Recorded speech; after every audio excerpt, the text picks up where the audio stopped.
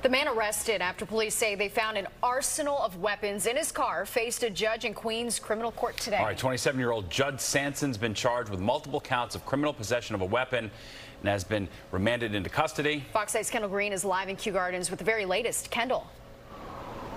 Hi, good evening, Steve and Natasha. We don't know what that plan was, but it's clear now that he had a plan. Authorities, they found writings that included his plea for forgiveness from God. 27-year-old Judd Sanson facing a judge in Queens criminal court just one day after police discovered a massive arsenal of weapons in his SUV Wednesday, which included troubling messages. The writings were, "You're going to learn today," "Left me no choice," and "Ask in God for forgiveness." So you put that all together.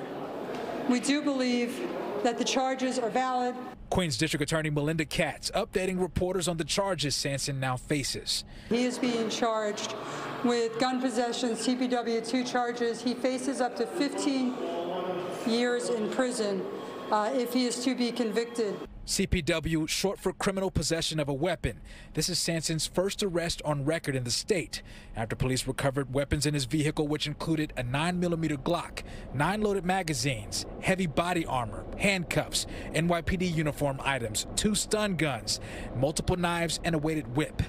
He had, which I find extremely concerning, an NYPD bulletproof vest and a transit reflective uniform, which, as we know, in the city of New York really gives you access to almost anywhere you want to go. A pair of uniformed officers were in unmarked cars patrolling the area near 86th Street and Ditmars Boulevard around 1 a.m. Wednesday, when Sanson's blacked out license plate on his truck led to his arrest. The NYPD says ghost cars, vehicles with obscured license plates, have a common link to more serious crimes.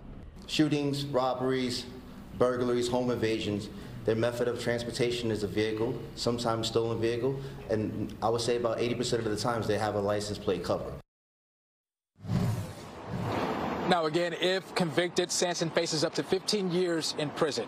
That's the latest from Kew Gardens, Queens. Kendall Green, Fox 5 News. Very well. All right, thanks, Kendall.